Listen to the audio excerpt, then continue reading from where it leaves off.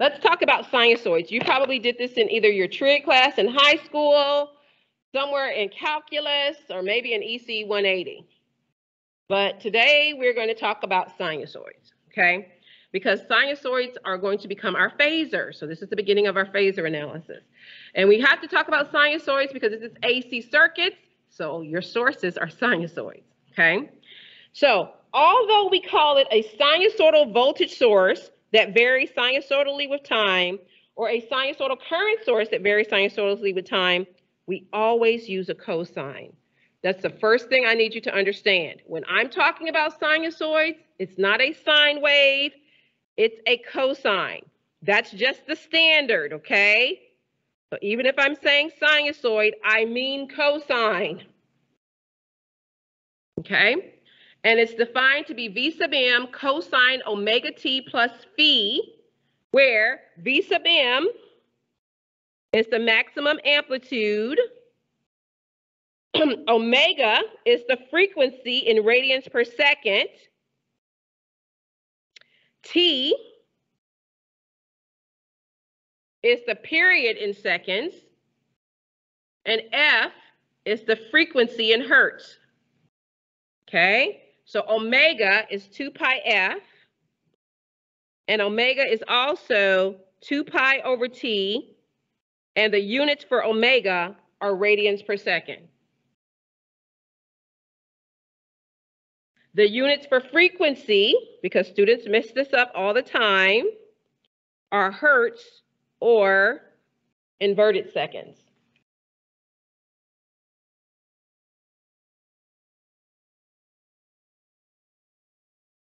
The phase angle, and this is a thing that mathematicians don't like. Engineers will put the phase angle in degrees in a sinusoid, and you have to recognize it has to be converted to radians if you have to evaluate, because that's just something engineers do.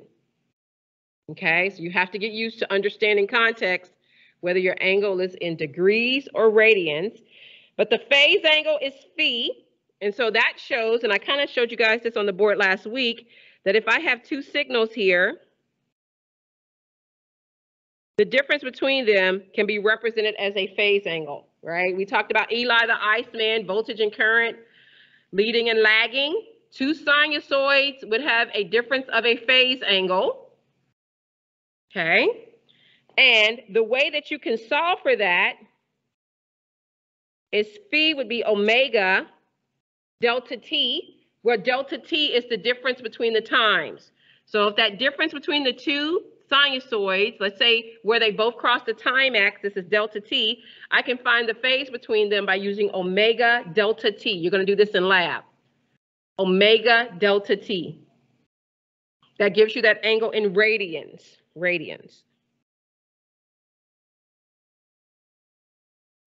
Okay. The other value that you found in lab yesterday is RMS. RMS is root mean square, or effective value of a sinusoid. It's 1 over the period, the integral over 1 period, x of t squared dt. The beautiful thing about this equation, because who wants to mess around with this equation, is that when x of t is a sinusoid, it simplifies to the magnitude of the sinusoid divided by the square root of 2. This is what you used in lab yesterday. This is the actual equation. If x of t is a sinusoid, it reduces to that. Only if it's a sinusoid.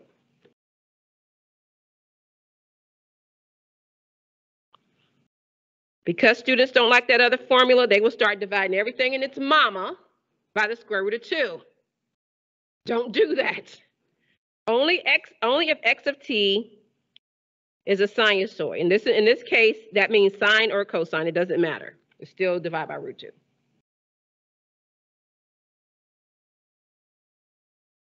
Okay? Questions so far? The average or DC value is given by the formula on page 2. Okay? The average or DC value is 1 over the period, the integral over 1 period, v of t dt. So if I give you a sinusoid, and it is shifted up the x-axis by 1 volt, then the DC value is 1 volt. If it does not have an offset and it's on the 0 axis, it's 0. What does offset mean? Offset means sinusoid is moved up or down the vertical axis. So if the offset is 0, it just sits on the time axis. The DC average value is 0. If it moves up, it's 1 volt. If it was down here at -5, the DC value would be -5. So offset just means move it up.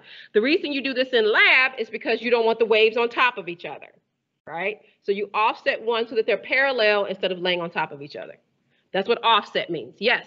Because when we talk about power, you will care more then, but finding the average power delivered to a device using a sinusoid, the effective power delivered like to a resistor, there's a DC value you can find or an effective value like from DC circuits. They're the same if you use the effective value. So basically what that means, let's say I have a 5-volt battery delivering power to a 1 ohm resistor. Let's make it easy. That would be 5 watts. Then let's say I give you a 5-volt AC source, which is a sinusoid. If I use the RMS value, the power delivered to that same resistor is 5 watts. Phase angles. This diagram I use a lot in class for translating between cosine and sine. The first thing I want you to understand is it has nothing to do with trig properties.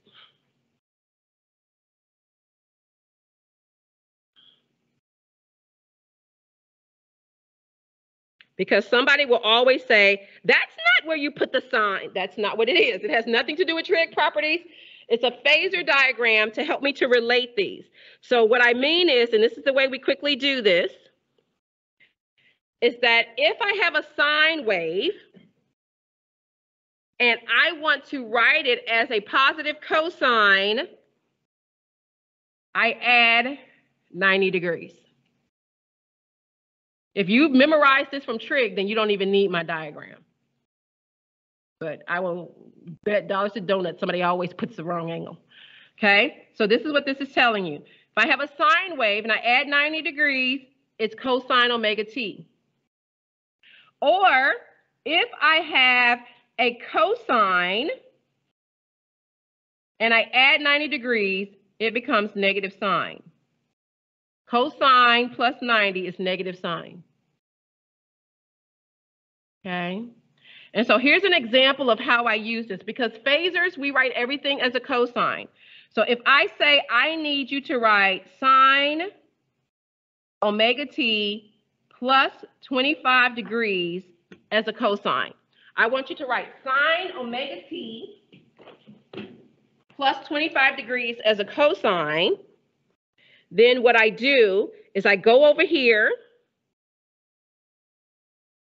and I put a line at 25 degrees. Sine plus 25 degrees is my vector right there. Because remember, a phasor is nothing but a vector with a real and imaginary part. So when I write it as a cosine, it becomes cosine omega t minus what? Cosine omega t. What angle does this make with the cosine? But it's 90. 90 minus 25. What's 90 minus 25? 65. Right?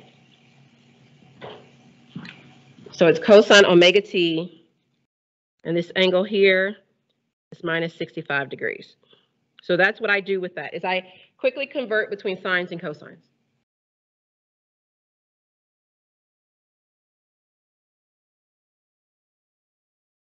Questions? All right. There is an example at the bottom of the page. I want you to answer the questions. It's kind of hard to see, but your reference is this dashed line here. This dashed line represents 1 cosine omega t. That dashed line represents 1 cosine omega t. Your job is to find, for this dark line, the amplitude, the frequency in radians per second, the frequency in hertz, the phase angle, the RMS value, and the average value. So for that dark line, find all those things. The dashed line is your reference point. That you need that to find the phase angle.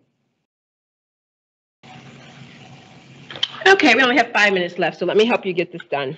Okay, so first, the amplitude for both signals is 1 volt.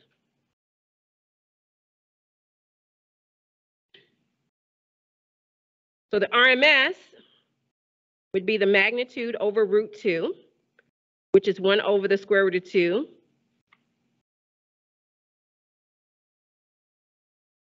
.707. And a lot of times we will put a subscript there so that you know that's VRMS.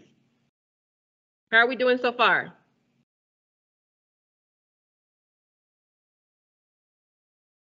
It's not shifted on the vertical axis, so that tells me that the average or the DC value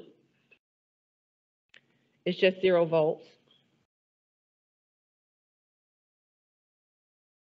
Okay. To find the phase angle, I look for a 0 crossing. So anywhere where I see a 0 crossing, so like right here, I would define that as delta t. So delta t would be equal to, and I did this on purpose, it's 1.57 minus 0.785.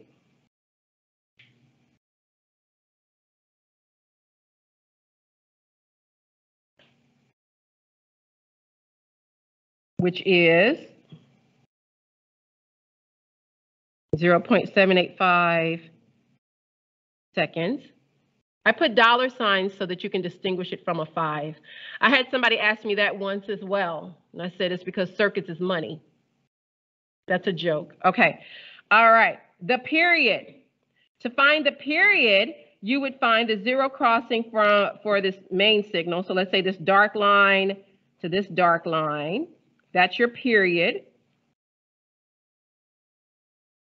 So my period is 7.07 minus 0.785, which is 6.28 seconds, which is also 2 pi seconds. How are we doing so far? So now that I have the period, I can find my frequency. My frequency is 1 over t. So that's either 1 over 2 pi or 1 over 6.28 or 0.159 hertz. So omega is 2 pi f or 2 pi over t, which is 1 radian per second. Notice how I'm really pushing these units. These units are what will jack you up. Units will jack you up. That's the quote of the day. Okay, now we need to do our phase angle. So phi is omega delta t. This is lowercase t, by the way. Omega delta t. Omega delta t. So that's going to be 1 times 0.785 seconds. So the phase angle is either 0.785 radians or pi over 4 radians or 45 degrees. Okay? And so finally, that dark line can be written in the time domain as 1 cosine t. Now, oh, wait a minute, you're right, it is positive. Sorry, I was talking too fast. Left, it is positive. Shift it to the left. So that's actually leading. It leads the other one. You're right, it's positive. Thank you for that. I will clarify that again tomorrow to make sure. You're right, it's positive. Okay, so we have a periodic signal here. So it repeats every 2 seconds. So the period is 2 seconds. The average value should be 1 over the period, the integral over 1 period, v of t dt. So we also know that the integral is the same as the area under the curve. So one thing I can do is just find the area under the curve for 1 period and then divide that by the period. So that would be 1/2 times the area of that triangle is 1/2 base times height. So that's 1/2 times 1 times 2 minus the area of the rectangle, 4 times 1.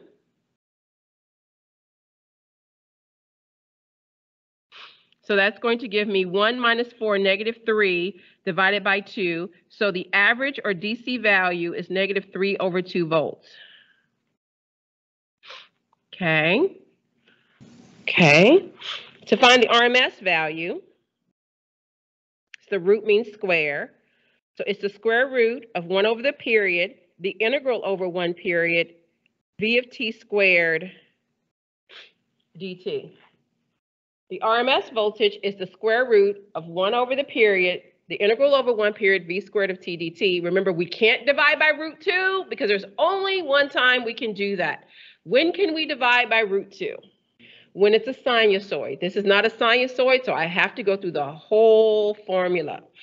So the first thing I'm going to do is to define my piecewise linear function that repeats every 2 seconds.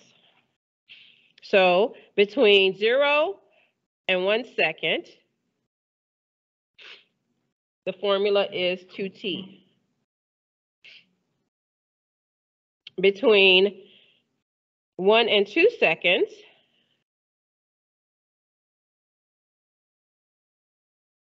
the formula is -4. And it repeats every 2 seconds.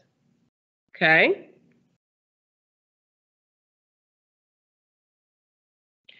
So next, I'm going to square this. So if I square this, v squared of t is 4t squared between 0 and 1 second. -4 squared is 16 between 1 and 2 seconds. And it still repeats every 2 seconds. All right, VRMS squared.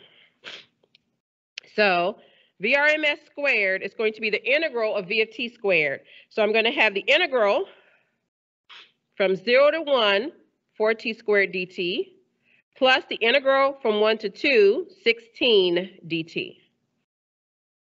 The integral from 0 to 1, 4t squared dt, and the integral from 1 to 2, 16t dt.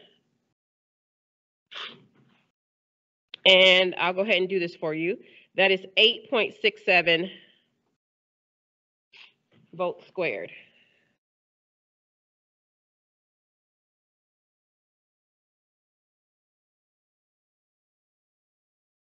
And taking the square root of that number gives you the RMS value or effective value for this periodic waveform. So what is VRMS? Let me leave some space. You're exactly right, Pranav. I should have done that here. So this should have been V RMS squared. I know the number's right. I forgot to do the divide by the period. So this should be 1 over 2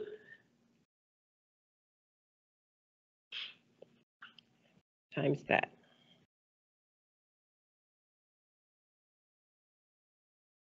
Make sure, there's a parenthesis missing. Remember, the 1/2 multiplies all of this.